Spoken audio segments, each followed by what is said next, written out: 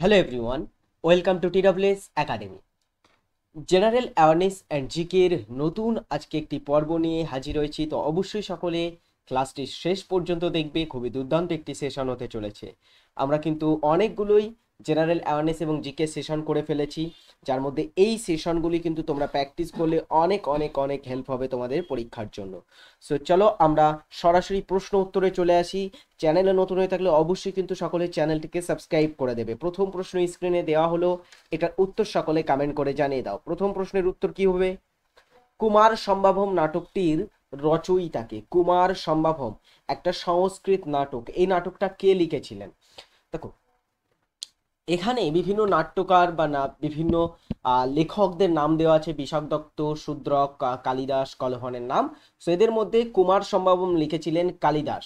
কালিদাস লেখেন কুমার সম্ভবম, এছাড়া অভিজ্ঞান শকুন্তলম, রঘুবংশম, এই বিভিন্ন কিন্তু এরকম সংস্কৃত নাটকগুলো, বিখ্যাত বিখ্যাত নাটক কালিদাস লিখেছিলেন। আচ্ছা, কালিদাস কে ছিলেন? কালিদাস ছিলেন, মনে রাখবে, দ্বিতীয় চন্দ্রগুপ্তের একজন সভাকবি। দ্বিতীয় চন্দ্রগুপ্তের সভাকবি তিনি ছিলেন।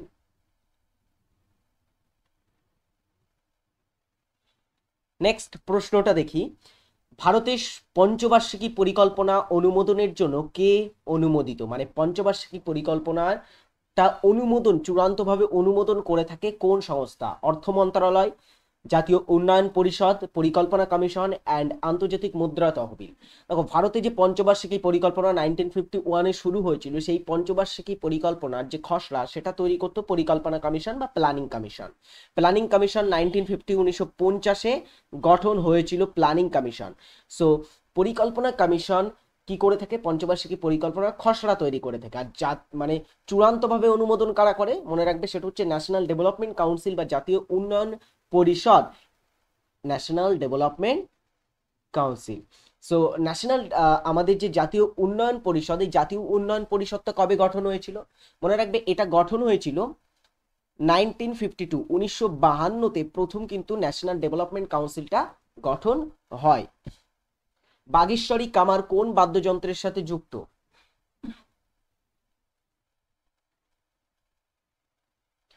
বাগেশ্বরী কামার কোন বাদ্যযন্ত্রের সাথে যুক্ত? অ্যান্সার হচ্ছে সানাই বাদ্যযন্ত্রের সাথে যুক্ত ছিলেন বাগেশ্বরী কামার। কলকাতা মাদ্রাসা প্রতিষ্ঠা করেছিলেন কে? কলকাতা মাদ্রাসা প্রাচ্য বা দেশীয় শিক্ষাকে বাড়ানোর জন্য বা দেশীয় শিক্ষাতে অগ্রগতি আনার জন্য কলকাতা মাদ্রাসার প্রতিষ্ঠা করা হয়। কলকাতা মাদ্রাসার প্রতিষ্ঠাতা প্রধান কে ছিলেন? অ্যান্সার হচ্ছে ওয়ারেন হেস্টিংস কলকাতা মাদ্রাসা প্রতিষ্ঠা করেছিলেন। আচ্ছা, কবে এটা জেনে রাখো? 1780-তে কলকাতা মাদ্রাসা প্রতিষ্ঠা হয়। 1780-তে। এবার কিছু কিছু জায়গায় এটা 1781-ও আছে, কিন্তু এটা 1780-81 সালে প্রতিষ্ঠা হয়। ঠিক আছে, ওকে। 1780টা বেশি অ্যাকসেপ্টেবল। সো আমরা এখানে 1780টাই পড়বো, যে 1780-তে কলকাতা মাদ্রাসা প্রতিষ্ঠিত হয়েছিল। পাঞ্জাব ন্যাশনাল ব্যাংক কত সালে স্থাপিত বা প্রতিষ্ঠা হয়? পাঞ্জাব ন্যাশনাল ব্যাংক, পিএনবি, একটা আমাদের ভারতের ব্যাংক, তাই না? একটা জাতীয়করণকৃত ব্যাংক আমাদের ভারতে, ন্যাশনালাইজ। এই পাঞ্জাব ন্যাশনাল ব্যাংকটা কি জানো? এটা হচ্ছে ভারতের ভারতের প্রথম ভারতের প্রথম সম্পূর্ণ রূপে ভারতীয় ব্যাংক। মানে পুরো মালিকাধীন সম্পূর্ণরূপে ভারতীয়দের ছিল এমন ব্যাংক কোনটি? অ্যান্সার হচ্ছে পাঞ্জাব ন্যাশনাল ব্যাংক।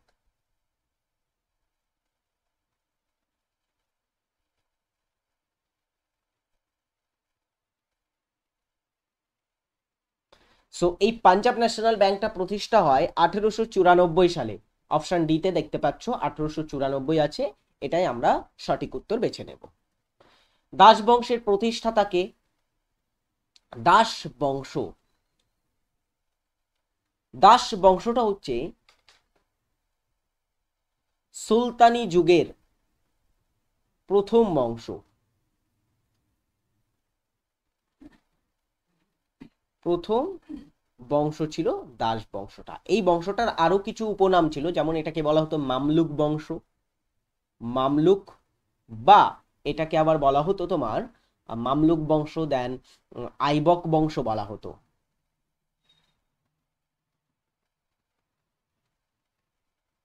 সো এই দাস বংশটা প্রতিষ্ঠা করেন কে? অ্যান্সার হচ্ছে কুতুবুদ্দিন আইবক। কুতুবুদ্দিন আইবককে সুলতানি যুগের প্রতিষ্ঠাতা বা দাস বংশের প্রতিষ্ঠাতা হিসাবে ধরা হয়।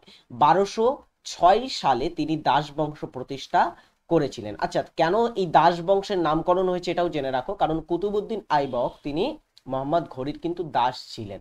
ওকে, সো এই কারণে দাস বংশের নামকরণ হয়েছে।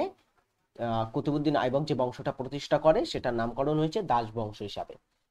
স্প্রেয়ার কোন নীতির উপর ভিত্তি করে কাজ করে? স্প্রেয়ার তোমরা নিশ্চয়ই জানো, যারা গ্রাম্য অঞ্চলে বা কৃষি কাজ দেখেছে তারা বিশেষ করে জানে। স্প্রেয়ারের ব্যবহার কি করতে করা হয়? কীটনাশক ছড়াতে, জমিতে কীটনাশক ছড়াতে ব্যবহার করা হয় স্প্রেয়ারের। তো এই যে স্প্রেয়ার, এটা কোন নীতির উপর ভিত্তি করে কাজ করে? স্পিনোজা নীতি, আর্কিমিডিসের নীতি, বয়েলের নীতি, নাকি পাস্কালের নীতি? কোন নীতির উপর ভিত্তি করে স্প্রেয়ার কাজ করে থাকে?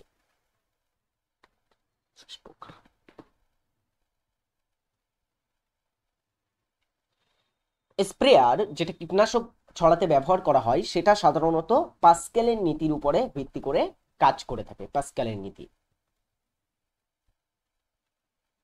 মানব পুষ্টির এখন কিন্তু যে ইলেকট্রিক তোমার স্প্রেয়ার গুলো এসেছে সেগুলো নয়, কিন্তু আগে ব্যবহার করা হতো যেগুলোকে হ্যান্ড মানে হাতে টানে স্প্রেয়ার, সেগুলোর কথা এখানে বলা হয়েছিল, নোট করে রাখো এটা একটু।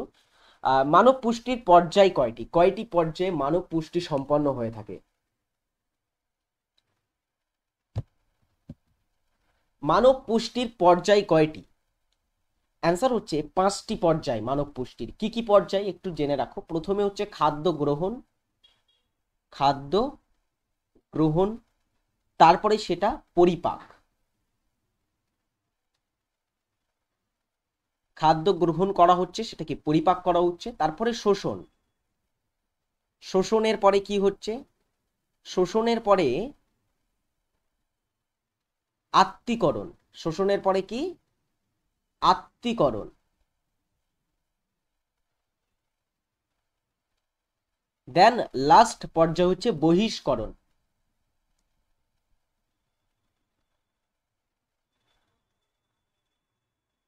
সো প্রথমে খাদ্য গ্রহণ করা হচ্ছে, তারপরে পরিপাক, তারপরে তার থেকে পুষ্টি শোষণ, দেন আত্তীকরণ, তারপরে সেই উপজাতগুলো বহিষ্করণ। এই 5টি পর্যায়ে কিন্তু মানব পুষ্টির সম্পন্ন হয়ে থাকে। আইসিসি ওমেন্স টি-20 বিশ্বকাপ চ্যাম্পিয়ন হয়েছে কোন দল? আইসিসি ওমেন্স টি-20 বিশ্বকাপ যেটা সম্প্রতি মানে এই কয়েকদিন হলো শেষ হলো, আইসিসি ওমেন্স টি-20 বিশ্বকাপ। সো এই বিশ্বকাপ জয়লাভ করেছে কোন দল ক্রিকেটের? মানে মহিলা টি-20 ক্রিকেটের কথা বলা হয়েছে এখানে, আন্তর্জাতিক। সম্প্রতি আইসিসি ওমেন্স টি-20 ওয়ার্ল্ড কাপ জিতেছে নিউজিল্যান্ড দেশ, নিউজিল্যান্ড চ্যাম্পিয়ন হয়েছে। কাগজ উৎপাদনের শীর্ষস্থানীয় রাজ্য কোনটি 2024 অনুসারে? 2024 অনুসারে আমাদের ভারতের মধ্যে সবচেয়ে বেশি কাগজ উৎপাদন করে কোন রাজ্য?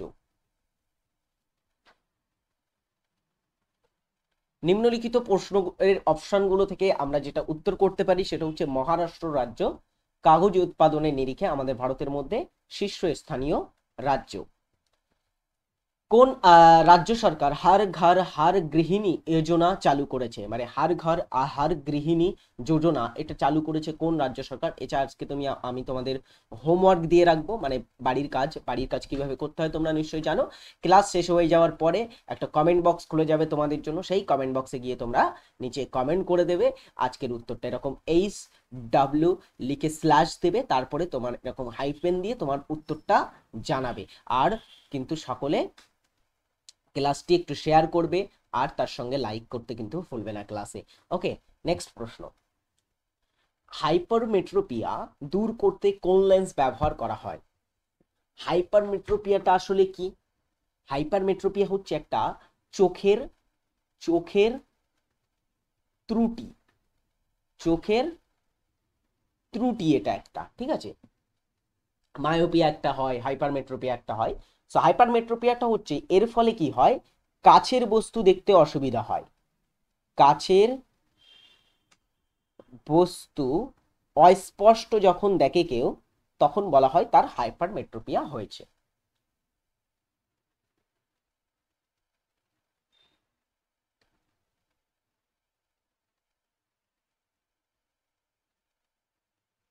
ওকে, কাছের বস্তুকে ঝাপসা বা অস্পষ্ট দেখায় তখন তাকে আমরা বলবো কি হাইপারমেট্রোপিয়া হয়েছে। সো এই হাইপারমেট্রোপিয়া দূর করতে কোনটির ব্যবহার করা হয়? অ্যান্সার হচ্ছে উত্তল লেন্সের ব্যবহার করা হয়।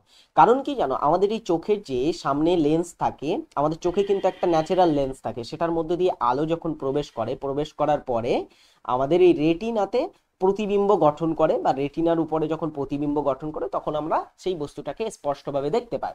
যদি রেটিনার পিছনে প্রতিবিম্ব গঠন হয় তখন সেটা হাইপারমেট্রোপিয়ায় চলে যায়, অর্থাৎ কাছের বস্তু দেখতে অসুবিধা হয়। আবার এর ঠিক উল্টো আছে, যখন রেটিনার আগে যখন তোমার হচ্ছে প্রতিবিম্ব গঠন হয় তখন কিন্তু সেটাকে আমরা বলে থাকি মায়োপিয়া। মায়োপিয়ায় কি হয়? মায়োপিয়াতে মায়োপিয়াতে কি হয়, তোমার দূরের বস্তু দেখতে অসুবিধা হয়, এটাকে আমরা বলবো মায়োপিয়া। এক্ষেত্রে কিন্তু অবতল লেন্স ব্যবহার করলে আবার ঠিক হয়ে যায় এই তোমার হচ্ছে চোখের ত্রুটিটা। ওকে, সো অবতল লেন্স মায়োপিয়ার ক্ষেত্রে ব্যবহার করা হবে, আর হাইপারমেট্রোপিয়া বা কাছের বস্তু দেখতে যখন অস্পষ্টভাবে দেখবে কেউ তখন ব্যবহার করা হবে উত্তল লেন্স। মূল উদ্দেশ্য হচ্ছে রেটিনার উপরে সঠিকভাবে আলোর ফোকাসটা ফেলা। কোন দেশের সহায়তায় বিশাখাপত্তনম ইস্পাত কারখানাটি নির্মিত হয়েছিল? বিশাখাপত্তনম ইস্পাত কারখানা আছে কোথায়? এটা অন্ধ্রপ্রদেশে। অন্ধ্রপ্রদেশে অবস্থিত হচ্ছে বিশাখাপত্তনম ইস্পাত কারখানা। এটা গড়ে ওঠে কোন দেশের সহায়তায়? অ্যান্সার হচ্ছে সোভিয়েত রাশিয়া। তৎকালীন সময়ে যে সোভিয়েত রাশিয়া ছিল, মানে সংযুক্ত যে রাশিয়া, সেটার সহায়তায় গড়ে উঠেছিল। তো এখানে সোভিয়েত রাশিয়া লেখা নেই, কিন্তু আমাদের ভেবে নিতে হবে সোভিয়েত রাশিয়া। ওকে, এছাড়া দেখো রাশিয়া বা সোভিয়েত রাশিয়ার সহযোগিতায় আরো কিছু কিন্তু ইস্পাত কারখানা আমাদের ভারতে গড়ে উঠেছিল, যেমন বোকারো। বোকারো ইস্পাত কারখানা কোথায় আছে? বোকারো ইস্পাত কারখানা দেয়ার স্টুডেন্টস ঝাড়খণ্ডে অবস্থিত। কোন দেশের সহায়তায় গড়ে ওঠে এটা? এটা গড়ে উঠেছিল রাশিয়ার সহযোগিতায়। এছাড়া ভিলাই লৌহ ইস্পাত কারখানা কোথায় আছে? ভিলাই লৌহ ইস্পাত কারখানা এটা ছত্তিশগড়ে আছে। এটাও কিন্তু তোমার গড়ে উঠেছিল সোভিয়েত রাশিয়ার সহযোগিতায়। ওকে, নেক্সট পরের প্রশ্ন দেখি আমরা, কি বলা হচ্ছে, হর্ষবর্ধনের রাজধানী কোথায় ছিল? হর্ষবর্ধন কে ছিলেন? হর্ষবর্ধন ছিলেন থানেশ্বরের রাজা, থানেশ্বরের শ্রেষ্ঠ রাজা। সো থানেশ্বরের রাজা, থানেশ্বরে যে বংশটা শাসন করত তাকে বলা হতো পুষ্যভূতি বংশ।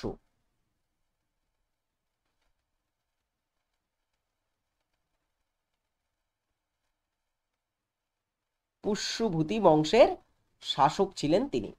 সো হর্ষের রাজধানী কোথায় ছিল? অ্যান্সার হচ্ছে কনৌজ ছিল হর্ষের রাজধানী। ডিরোজিওর অনুগামীরা কি নামে পরিচিত ছিল? Derozio, Henry Louis Vivian Derozio, তার অনুগামীরা কি নামে পরিচিত ছিল?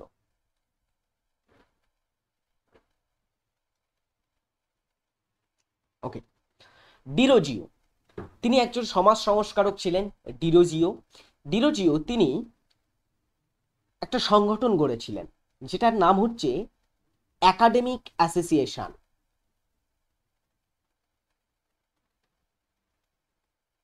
একাডেমিক অ্যাসোসিয়েশন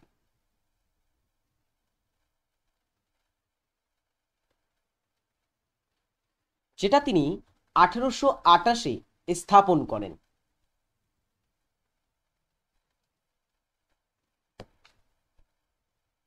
ওকে, এবারে এই একাডেমিক অ্যাসোসিয়েশনের সদস্য বা যারা ডিরোজিওর অনুগামী ছিল তাদেরকে বলা হতো ইয়ং বেঙ্গল বা নব্যবঙ্গ।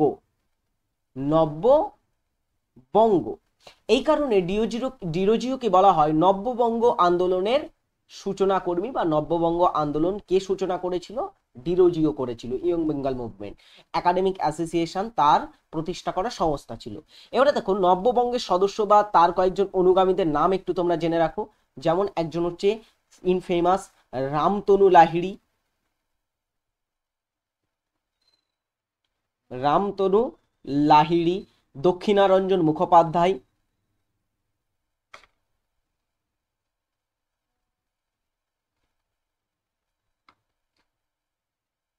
দক্ষিণারঞ্জন মুখোপাধ্যায় বা মুখার্জি। এছাড়া তোমার রাধানাথ সিকদার,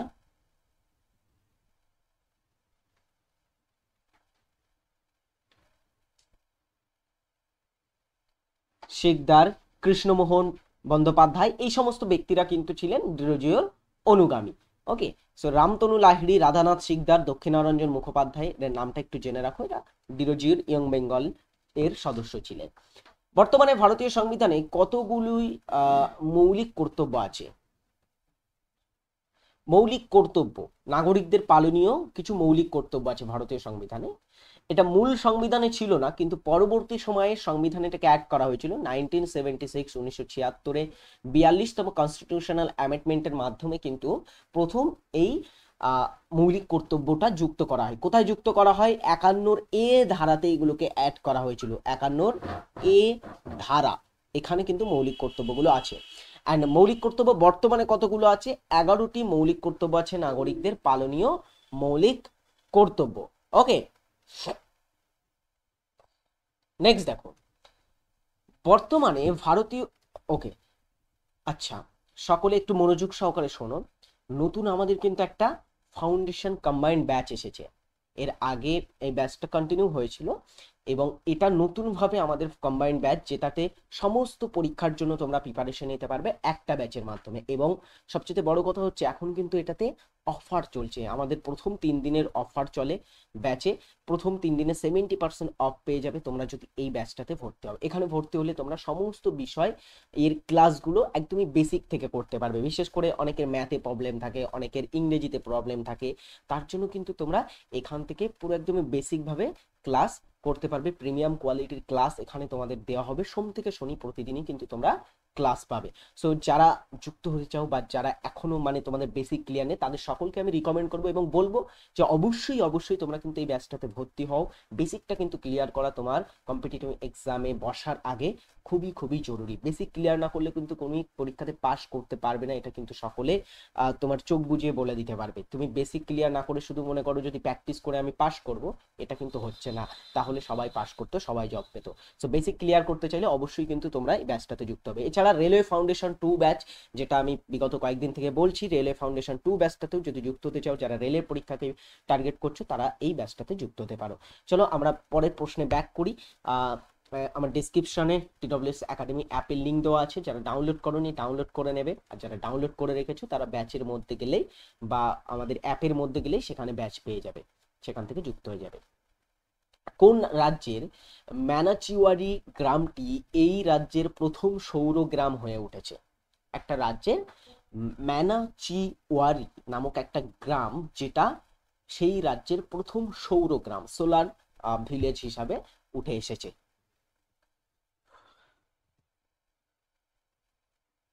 অ্যান্সার হচ্ছে এখানে কোন রাজ্যের? মহারাষ্ট্র রাজ্যের, অপশন ডি।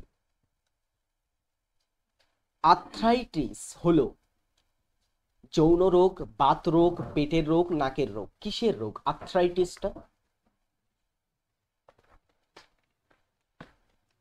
আর্থ্রাইটিসে আক্রান্ত রোগের ব্যাধিটি নাম কি? অ্যান্সার হচ্ছে আর্থ্রাইটিস হলো বাত রোগ। বাত মানে কি? যাদের জয়েন্টে ব্যথা হয়, সেগুলোকে আমরা বাত রোগ বলে থাকি, না ব্যথার রোগ। জয়েন্টে জয়েন্টে ব্যথা হয় সেগুলোকে বলা হয় বাত রোগ। সো বাত রোগকে বলা হয় আর্থ্রাইটিস। বন্দিবাসের যুদ্ধ কবে শুরু হয়েছিল?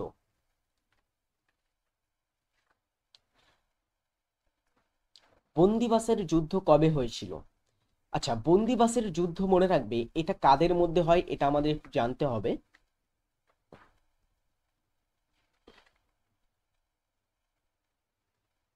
কাদের মধ্যে হয়েছিল এই যুদ্ধটা এবং কবে হয়েছিল? এটা হয়েছিল 1760 সালে, 1760-এ।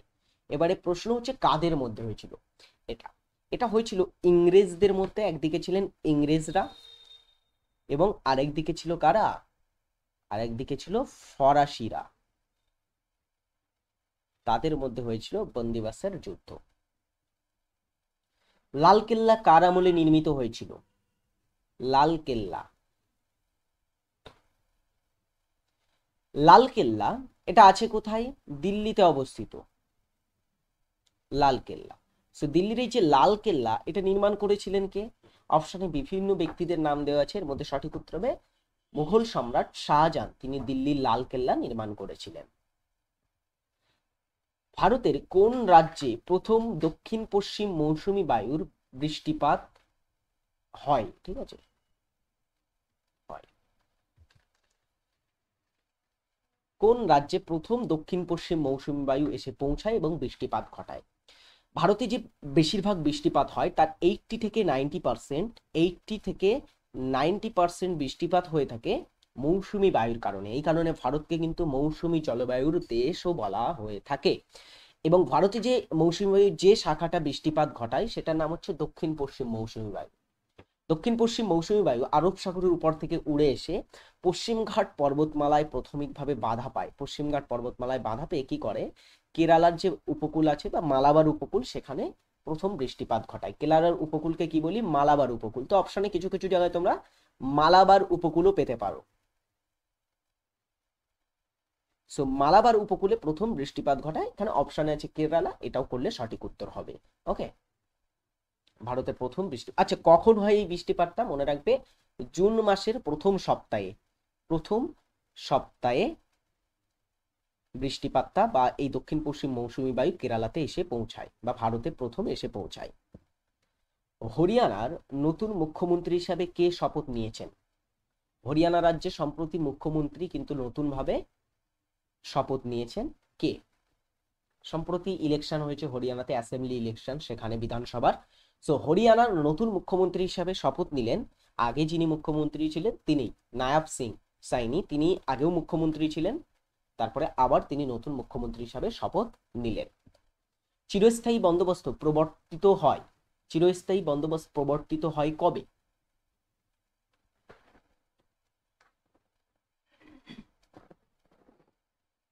চিরস্থায়ী বন্দোবস্ত প্রবর্তিত হয়েছিল ডিয়ার স্টুডেন্টস কবে?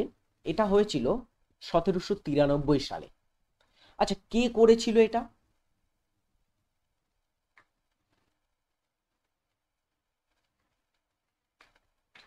কে প্রবর্তন করেছিল চিরস্থায়ী বন্দোবস্ত? অ্যান্সার হচ্ছে এটা প্রবর্তন করেছিলেন লর্ড কর্নওয়ালিস।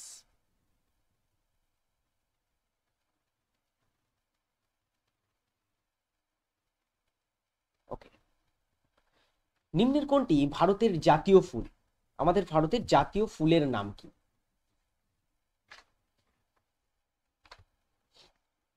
ভারতের জাতীয় ফুল হচ্ছে পদ্ম। পদ্ম ফুল ভারতের জাতীয় ফুল।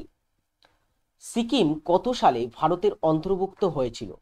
আচ্ছা ভারত যখন স্বাধীনতা পায় তখন কিন্তু ভারতেই এই বর্তমানে যে 28টি রাজ্য আছে এটা ছিল না, ধীরে ধীরে কিছু রাজ্য অ্যাড হয়েছে, কিছু রাজ্য ভেঙে নতুন রাজ্য তৈরি করা হয়েছে, এইভাবে কিন্তু পরিবর্তিত হতে হতে 28টি রাজ্যে এসে পৌঁছেছে। সিকিম কিন্তু সিকিমে ছিল স্বাধীন সার্বভৌম রাজার শাসন। পরবর্তীতে সিকিম ভারতভুক্ত হওয়ার সিদ্ধান্ত নেয়। কবে নিয়েছিল ভারতের অন্তর্ভুক্ত হওয়ার সিদ্ধান্ত সিকিম, বা ভারতে কবে সিকিম অন্তর্ভুক্ত হয়েছিল? দেখো সিকিম হচ্ছে আমাদের ভারতের মধ্যে জনবহুলতার নিরিখে বা সবচেয়ে কম জনবহুল একটা স্টেট, মানে সবচেয়ে জনবহুলতার নিরিখে যদি সবচেয়ে ছোট স্টেট বলা হয় সেটা কিন্তু এই সিকিম স্টেট। অ্যান্ড সিকিম এটা ভারতভুক্ত হয়েছিল 1975 সিকিমের রাজধানীকে একটু তোমরা বলে ফেলো তো, রাজধানী কি? সিকিমের রাজধানী, সিকিমের মুখ্যমন্ত্রী অ্যান্ড সিকিমের রাজ্যপালটাও আমরা একটু জেনে রাখি, সম্প্রতি চেঞ্জ হয়েছিল এখানকার রাজ্যপাল। সিকিমের রাজধানী কি? গ্যাংটক, সিকিমের রাজধানী। সিকিমের মুখ্যমন্ত্রীকে প্রেম সিং তামাং। প্রেম সিং তামাং হচ্ছে সিকিমের মুখ্যমন্ত্রী। তাহলে সিকিমের রাজ্যপালকে, সম্প্রতি এটা চেঞ্জ হয়েছে, আগে ছিলেন লক্ষণ আচার্য, কিন্তু লক্ষণ আচার্যকে এখন চেঞ্জ করে দেওয়া হয়েছে, করে লক্ষণ আচার্যকে তোমার অসমের রাজ্যপাল হিসাবে অ্যাপয়েন্ট করা হয়েছে। আর সিকিমের নতুন রাজ্যপাল হয়েছেন ওম প্রকাশ মাথুর। ওম প্রকাশ মাথুরকে সিকিমের রাজ্যপাল হিসাবে নিযুক্ত করা হয়েছে। তুরস্কের মুদ্রা হলো, তুরস্ক দেশের মুদ্রার নাম কি? তুরস্কের মুদ্রার নাম হচ্ছে লিরা। তুরস্কান লিরা হচ্ছে তুরস্কের মুদ্রার নাম। আচ্ছা, তুরস্কের রাজধানী কি? এটাও খুবই ইম্পর্টেন্ট। রাজধানী অ্যান্ড মুদ্রা দুটোই জেনে রাখতে হবে। তুরস্কের রাজধানী হচ্ছে আঙ্কারা। অনেকে ইস্তানবুল করে দেয়, কিন্তু করলে ভুল হবে। তুরস্কের রাজধানী হচ্ছে আঙ্কারা। পরিকল্পনা কমিশনের প্রথম চেয়ারম্যান কে ছিলেন? প্ল্যানিং কমিশন বা পরিকল্পনা কমিশন বা যোজনা কমিশন যাই বলা হোক, এটার প্রথম যিনি চেয়ারম্যান ছিলেন তিনি হচ্ছেন জওহরলাল নেহেরু। আচ্ছা, পরিকল্পনা কমিশন গঠন হয় কবে? একটু আগেই তোমাদের বলেছি, প্রথমেই প্রশ্নের দিকে বলেছিলাম পরিকল্পনা কমিশন গঠন হয় প্রথম 1950 সালে, এবং প্রথম চেয়ারম্যান ছিলেন প্রথম প্রধানমন্ত্রী Jawaharlal Nehru. National Jio science awards Bharat সরকারের কোন মন্ত্রকের দ্বারা প্রতিষ্ঠিত মর্যাদাপূর্ণ পুরস্কার? ন্যাশনাল জিও সায়েন্স অ্যাওয়ার্ড একটা আমাদের ভারত সরকারের মন্ত্রক দিয়ে থাকে। বিভিন্ন মন্ত্রকের নাম দেওয়া আছে, শিক্ষা, স্বাস্থ্য, খনি, কৃষি। তো এর মধ্য থেকে কোন মন্ত্রকটা ন্যাশনাল জিও সায়েন্স অ্যাওয়ার্ড প্রদান করে থাকে, একটা মর্যাদাপূর্ণ পুরস্কার এটা দিয়ে থাকে খনি মন্ত্রক, মাইন। কোন মৌলের অভাবে গাছের পাতায় ক্লোরোসিস রোগ হয়?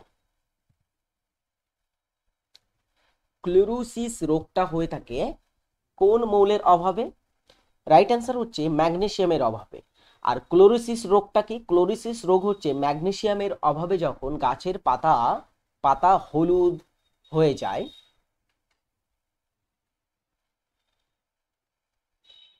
গাছের পাতা হলুদ হয়ে যায় ক্লোরোসিসের অভাবে, তো এটাকে আমরা বলে থাকি ম্যাগনেসিয়ামের অভাবে, তখন এটাকে আমরা বলে থাকি ক্লোরোসিস রোগ। আচ্ছা, ক্রোনোমিটার কে আবিষ্কার করেন? আচ্ছা, ক্রোনোমিটার হচ্ছে সূক্ষ্ম সময় পরিমাপ করতে ব্যবহার করা হয়।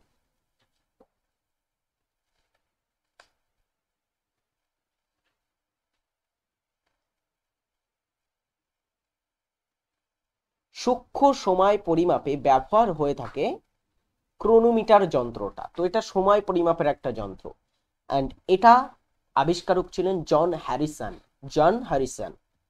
লাস্ট প্রশ্ন, কোন গ্যাসটি নোবেল গ্যাস নামে পরিচিত? নোবেল গ্যাস মানে হচ্ছে নিষ্ক্রিয় গ্যাসকে বলা হচ্ছে, নিষ্ক্রিয় গ্যাসগুলোকে বলা হচ্ছে নোবেল গ্যাস।